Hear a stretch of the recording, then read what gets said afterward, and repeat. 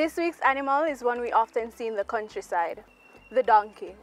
Donkeys are believed to be intelligent creatures, but don't take my word for it. Hope Zoo curator Joey Brown joins us again to tell us more about this animal.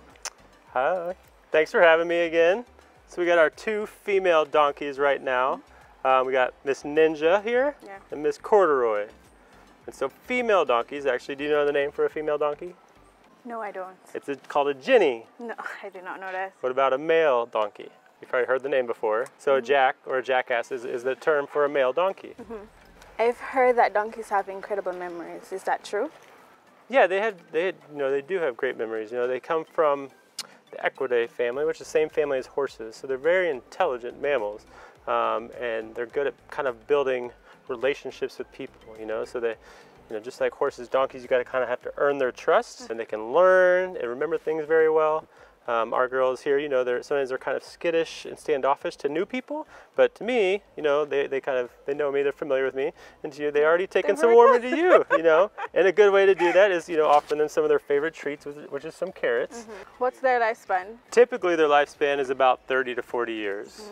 But donkeys are descendants of the African wild ass, so they've been, they're fully domesticated now, and they've been domesticated for about 4,000 to 6,000 years, and they're kind of very common, work animals, throughout South America, Central America, the U.S., they're a bit more advantageous to the horse because they can survive in much harsher conditions, almost like desert, very dry conditions, and they're strong animals, so they come in handy on the farms. Donkeys are often called beasts of burden.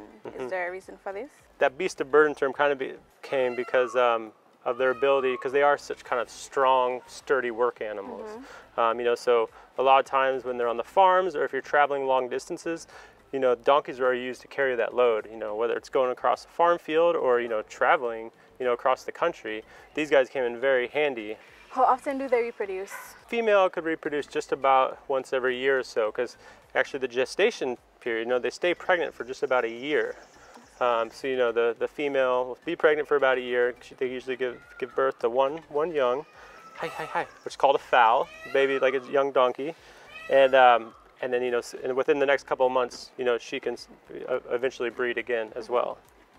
What's the population like in Jamaica? So it's hard to say in Jamaica, but around the world, there you go, Corduroy.